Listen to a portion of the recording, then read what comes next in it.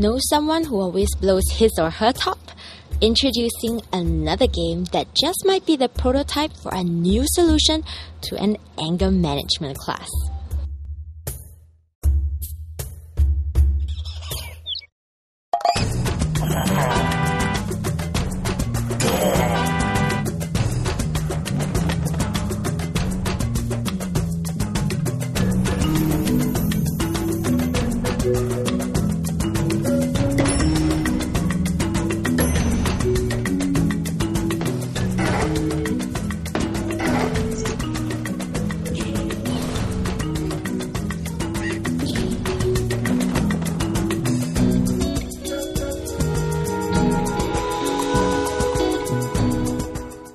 How do you apply research and development in this kind of game?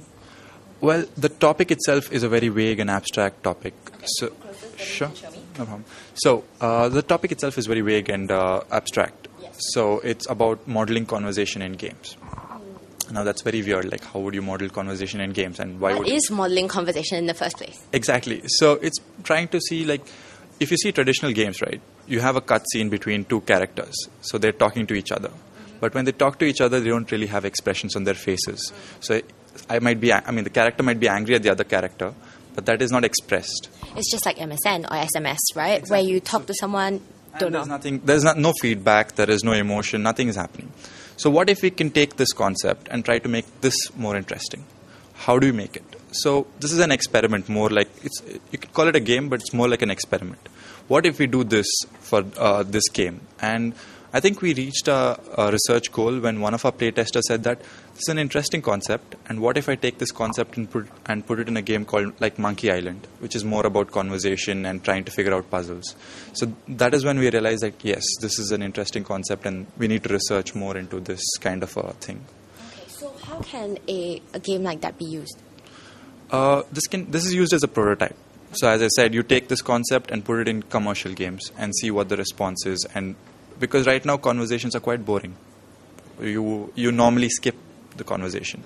How do we make that more interesting is what we were trying to do, and that is what the research is all about. I see. So this kind of prototype software, when improved, of course, can actually be applied into games to make the conversation something that people actually want to. Exactly. So it's like a tool for game designers, and this might be the beginning, but our product owner wanted to make 5 other games apart from this. So we're trying to explore different things, and that is how you get research into this kind of this one. So tell us how it actually works. Okay, so we first start. As I said, we have basically what happens is there are 2 brother kings here who are fighting over the possession of As all brothers do. Yes, who are fighting over the possession of this grove. But this grove is actually owned by this goddess called Alush. And she has this power of controlling emotions through her minions. It's aimed at young children, but we didn't really have this in mind when we were making it. There was no real target audience. No real target audience. I mean, conversation is something that's open to everyone. And if actually when we play tested, small children enjoyed this game more than adults. Adults were trying to figure out what this game was about, but young kids were like, oh, I can throw emotion, I can make this guy angry, he looks fat, let's make him angry. So it was quite funny, and we thought that yes, young children who actually we thought was going to find this difficult to understand, actually enjoyed this game more. Well, it might be a good tool to teach them, that... You could say that. Yeah, good tool to teach them, that's what happens when you make people angry, so... You could do that. And it could be a moral lesson in a way. You could do that, but we didn't think that far ahead. But yes, you could use this. Okay. So this is when everything's all calm. Yes, this is all neutral. Nothing is happening, and they're just talking, hello, what's up, and things like that. And it's expressed through the font and everything. Yes. So Okay. let me make him angry. Okay, so you're making him angry now by putting it away like fire. Yeah, this is the angry Quokka. So when I pick this and drop it on him, he gets angry because Alush has the power to do that. And if you make him angry and brave, he's now not going to listen to you anymore. So now you're arrogant and you're angry. So that's the kind of thing. So it's a combination of both of them. So now you can see that his thought process is different. So when this guy is angry, this guy actually gets angry too. Like if I'm angry at you for no reason. So it actually reacts. Yes, it does react. So how does it actually react within the system? We've designed the system, as in our designer came up with this model where this person is a more timid person and he reacts very erratically. So in a way, it's an interactive artificial intelligence. You can't call it artificial, it's scripted, but yes, he has his own character and own profile as such. Yeah, so now this guy is scared, so if I make him, I need to first make him neutral and then... Oh, so you take away all the scared. Yeah. Oh, so now he's getting more and more brave? Yes, he's getting more brave. And then you can see that he's getting a little scared because he's not acting like himself. I see. So slowly he'll become scared. So slowly he gets scared. So if I continue to proceed. So now he gets scared. And one of the things we wanted people to do in this game is try to figure out how this is working. Like, I explained to you how this is working, but we wanted the player to figure it out. And if you play the game for quite some time, you can try to get all the different endings. So what kind of endings do we have? Okay, let me just go back to this.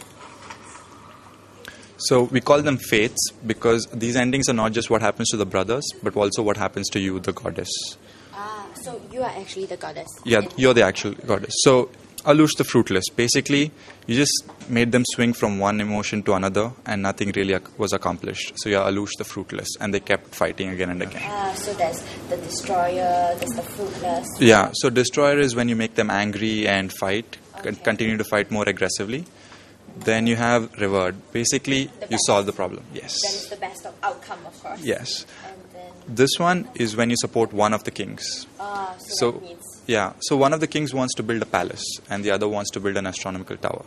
So if you support one, then you become the opulent and you're famous because you're a goddess of luxury. And then if you support the other brother, you are Alush the learned because it's an astronomical tower and you want scientific learning to happen and things like that. I see.